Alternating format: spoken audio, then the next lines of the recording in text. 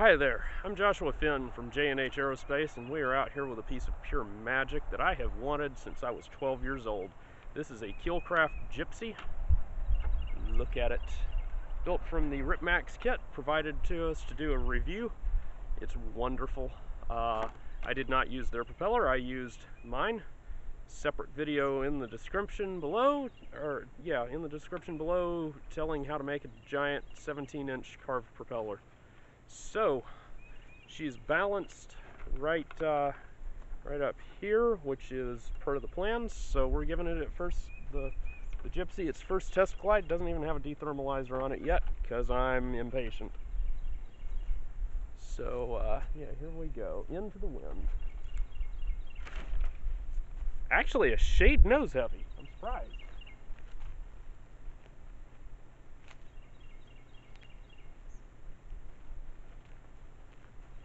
Try that one more time. Yep, tiny bit nose heavy. Surprising. We have an incidence adjustment screw right here that I've unscrewed a little bit so that we can add some up trim. So you can see there's a little bit of a gap there, which is what you want. Oh, look at that.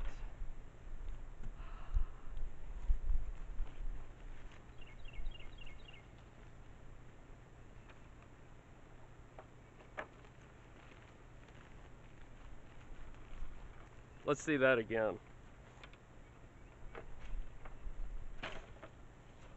Actually, a little bit nose heavy that time. We're gonna power it up though. All right, just cranked in a few turns here. I'll point it off this way. Wow, look at that. Ungraceful landing. My plane went off camera there, so we'll show you the same thing again. And now it's going to go in a tree. I'm really rough on my planes, it's sad.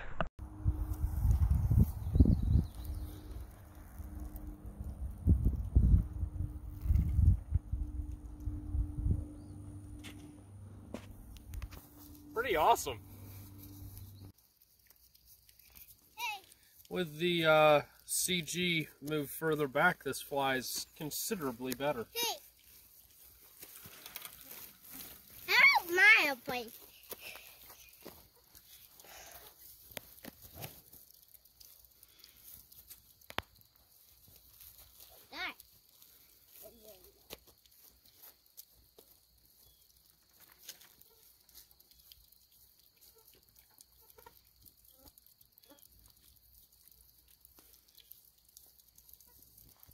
Keep turning, you stupid thing. There we go. Make sure it doesn't want to fall down with its wings. That wants to land.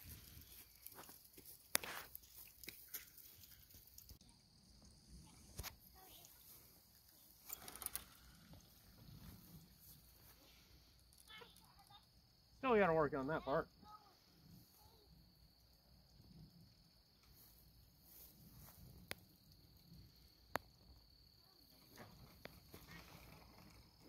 Oh, seriously? Quit vibrating. And now it's going to go find a tree to bounce off of.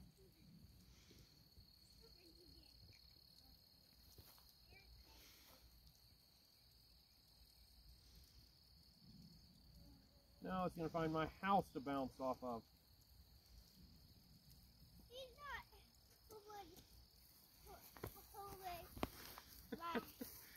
Okay, so what we've got here is I have added in, I don't know if you can even tell, but I've twisted in some more right rudder to try to get the turn going a little better. To get the trim, or to get the glide, not glide trim, CG correct.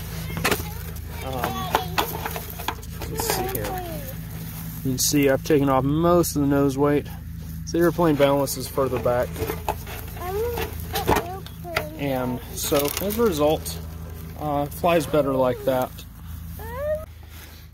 Because we've been stalling under power a little bit, I have a chunk of junk set in there to give me a little bit of down thrust to eliminate stalling under power. Alright, let's see how this goes. Very strong climb. And this is on hand wind still. Yeah, definitely I need to tweak that aspect of things. Really gets up there. I'm going to be picking this out of a tree, unfortunately. Yeah. This will be a fun retrieve. Not.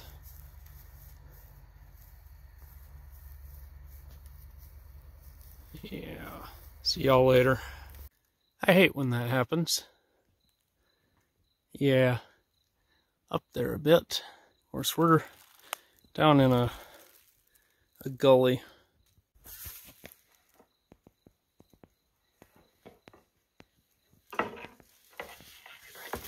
Oh,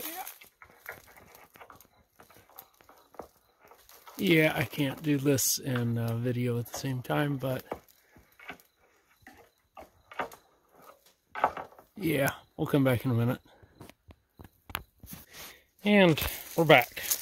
It looks like it's all tore up. In reality, all that actually happened is the rudder fell out up there, and that kind of freezed the stab because the rudder was wrapped around it. But we're back home safe and sound. I do believe we are past the point of what can be responsibly done here at the house. So any further testing is going to have to be on a bigger field because, yeah, this is this bird has flew in the coop one too many times. So I mean, that flight was well over a minute. So anyway, yeah, sweet airplane. I love it. It has not disappointed. It has exceeded my expectations. Because I'm still on hand winds. Have yet to stretch wind it. Still doesn't have a dethermalizer. All that jazz. So yeah, I like it. Alright, folks, we are out here with the Keelcraft Gipsy. Look around. This is the 2,200 acre Simpson Agriculture Research Center at Clemson University. The thing about it is, half of this you can't even see. Yeah. The Blue Ridge Mountains are visible, just visible under those power lines way off in the distance. Beautiful place. So this is the kind of field where you fly a big Wakefield. We've been flying my George Perryman He-Man Wakefield. Finally got it trimmed out. So now we're going to fly this rascal. It's mostly trimmed out. Got the dethermalizer on it now. See the link in the description for the video on that. So we're going to wind her up and let her go. So come over here and we'll wind this sucker up.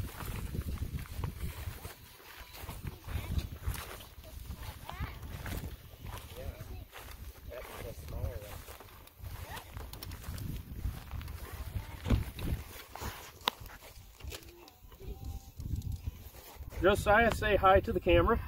Howdy. This is Josiah Hill. He's a close family friend, brother, whatever we want to call you. Adopted. Yeah, they're adopted. And he was on the test and retrieval crew for the Spruce Goose. On this field. That was so awesome. Right, almost exactly 10 years ago.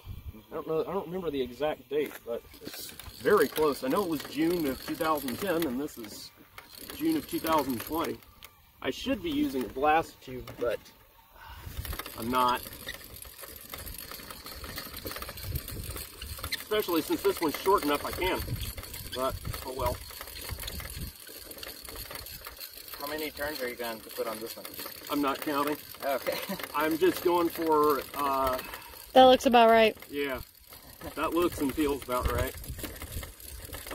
Enough to make it go up fast. This one will go up much faster than the Perryman because it's designed for a short, quick climb instead of the long climb. Right.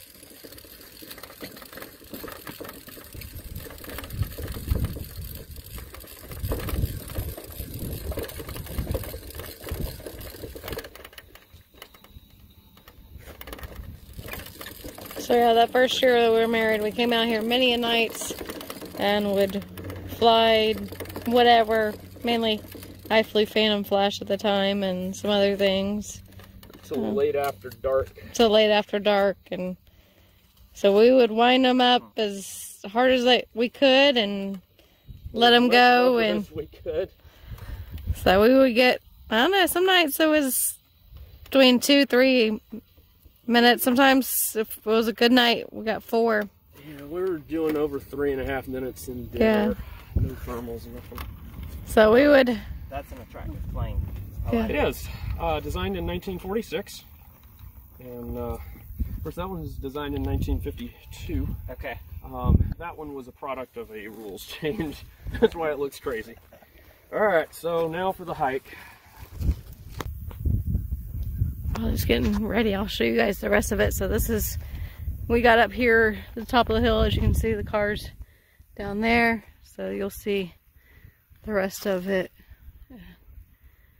Just a huge field that we used to, he came and flew at all during college, and then our first year of marriage would come up here and fly.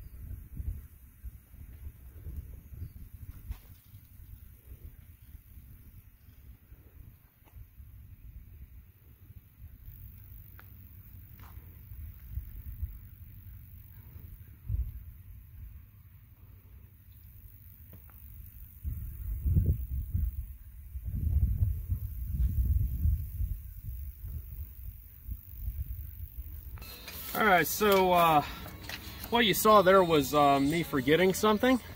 The shim for down thrust. And that's why it was stalling all over the place under power. I did notice a little bit of a glide stall, so I stuck a couple of shims under the wing trailing edge. Because I don't want to slide the CG back forward. I don't think that's a productive thing. So now we will wind her up and rinse and repeat.